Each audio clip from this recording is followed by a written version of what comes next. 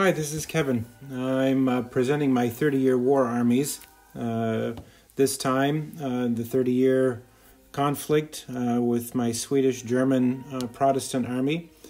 I don't need to tell you much about this war, except that it left 8 million dead, 6,000 castles destroyed, 50,000 villages burned, 1/3 of all the cities of Central Europe destroyed, 1/4 of the population dead, and total devastation.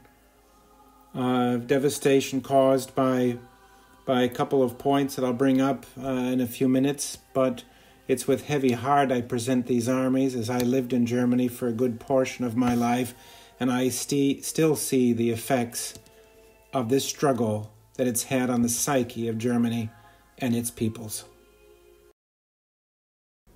Boy, trying to go into detail on this conflict will take hours, but Europe's Holy Roman Empire was starting to fragment under religious pressures. France wanted more territory, so did Poland. The Vatican wanted to keep control.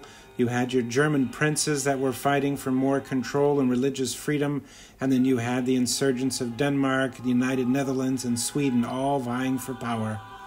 So, boiling it down, you have the origins. Religious, so Protestant versus Catholic. You had power, the struggle for succession of the Holy Roman Empire. And then you had a dynastic, the Habsburgs, the Austrians, and the Spanish, fighting against the princes of Germany. So the origins lie in religious and cultural and geopolitical. And when those three came together, they caused a war of the century. It was monumental. So the German princes wanted to gain autonomy from the Holy Roman Empire. France wanted to limit the Habsburg power. Spain wanted the power in Germany to grow. And there you have it. It was a powder keg. But if you look at this, you can see the Holy Roman Empire, their different dukes and princes. Some were Catholic, some were Lutheran, and some were Calvinistic. And they wanted to live that way. Well, the Imperial Roman Emperor had a different idea of what he wanted for his subjects. There were 4 phases of the 30-year war. There was the first, which was very local and religious in nature. The imperial armies trying to quell the rebellions and gain control. That was the Bohemian phase at first. And the Danish phase, that was then followed by the Swedish and the French phase, which were much more continental, wide-sweeping, and very, very political. But let's jump off now into the armies of the Swedes and the Germans, and the armies that the Protestant movement felt was their savior on continental Europe. At the heart of the Swedish and German armies was King Gustav II Adolf. He was an amazing general. He's counted as one of the top 10 that the world has ever seen. He was a leader that revolutionized how we went to war, and I would say he's the father of combined arms for the day.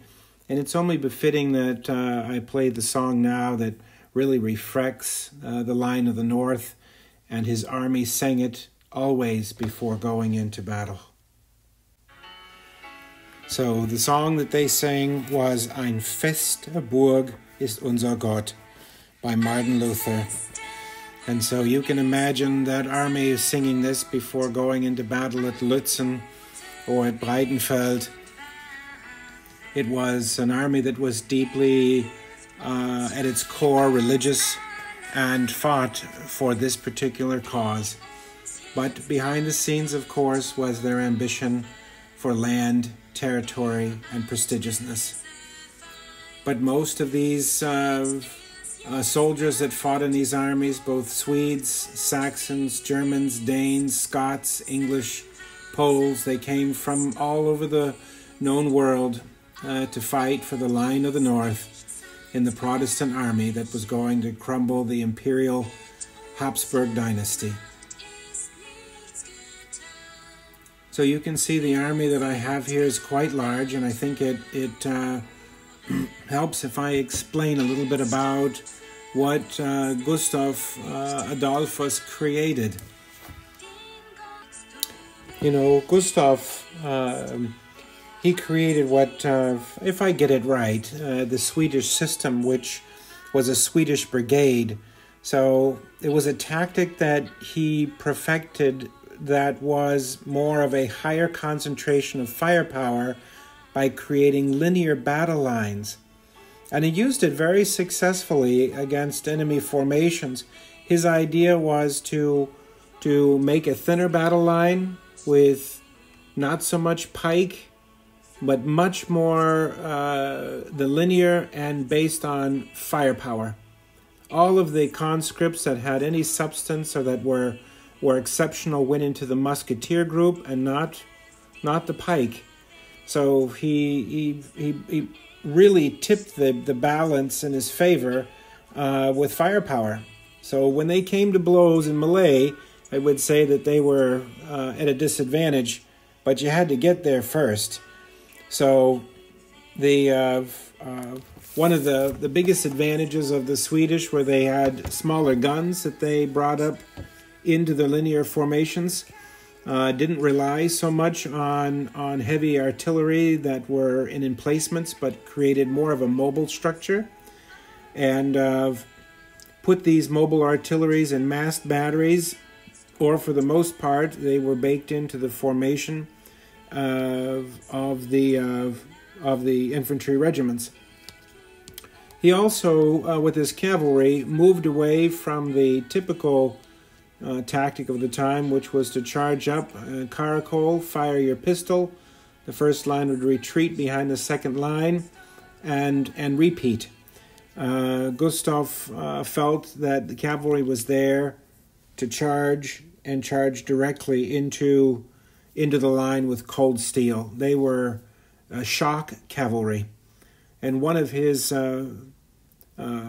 famous units were, of course, his Finnish cavalry. They were particularly ferocious, and that was his strength. Mobility of this cavalry, the agility of his artillery, and his firepower of his linear regiments, and all of those working together. That was important, and that's what Gustav Adolfus brought to the field. He was able to successfully push and beat back the imperial armies time and time again. Of course, at the Battle of Lutzen, that was a massive struggle between the two. When the imperial armies were allowed to come to blows, it was devastating. But you can see here from my armies, I've tried to replicate some of the famous Swedish regiments.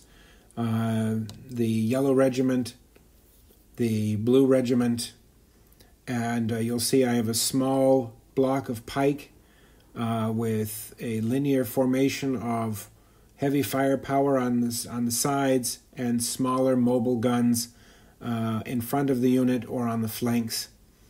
That is the Swedish Red Regiment, and I've mixed. The Swedes are in the center of the formations here, and then the German forces, German armies, and their mercenaries are in formations, as you see behind on the hills. They're not in battle formation as they would be at any of the major conflicts. I just put them out here for show. To let you see the painting style, the flags, how they were organized. But I think that this army that's created here can be put on any 30-year war battlefield and be able to represent quite nicely any of the conflicts that had occurred. You know, the Swedish army at the time was generally outnumbered on the battlefield. However, its quality of its leadership, the quality of its troops, I would say that a Swedish army was rarely outgunned. It has the ability to field large numbers of light artillery pieces, infantry support, and has what was called a Swedish salvo. Quite devastating, and would stop an imperial tercio oftentimes in its tracks. But coming to physical blows was always a difficult thing, and they would wield under that pressure. So I hope that you've enjoyed at least the pictures that I've taken and its representation of this army. I've enjoyed putting it out here, and if you have any comments or anything to say, I didn't want to go too depth into the history. I could talk for hours, but I think that you can see how I painted it, that it reflected in my mind what this army would have looked like. So the next army up is the Imperial Catholics.